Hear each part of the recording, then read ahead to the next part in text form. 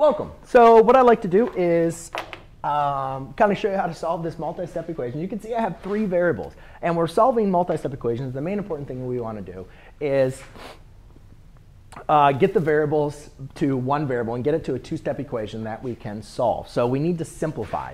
And the first thing I see about simplifying is getting rid of these parentheses. So I look at each parenthesis and see what operation is happening to the parenthesis. So x plus 13, there's really no operation that is in front of it that is happening to it.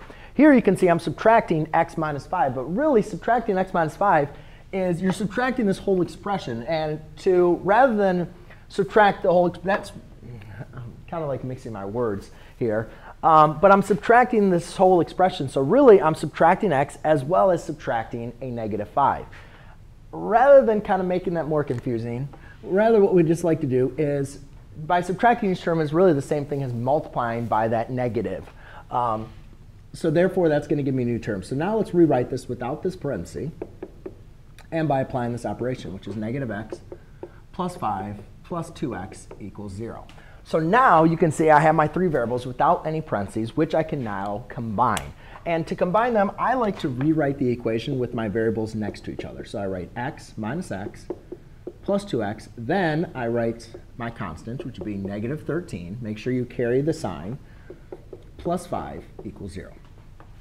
All right, well, x minus x is 0x. So therefore, I'm just going to leave me with 2x. And negative 13 plus 5 is going to leave me with a negative 8 equals 0.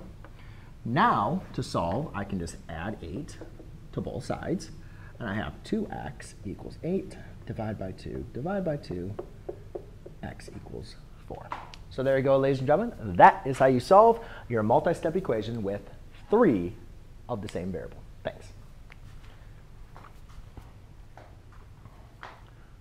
Because tonight is bottoms up.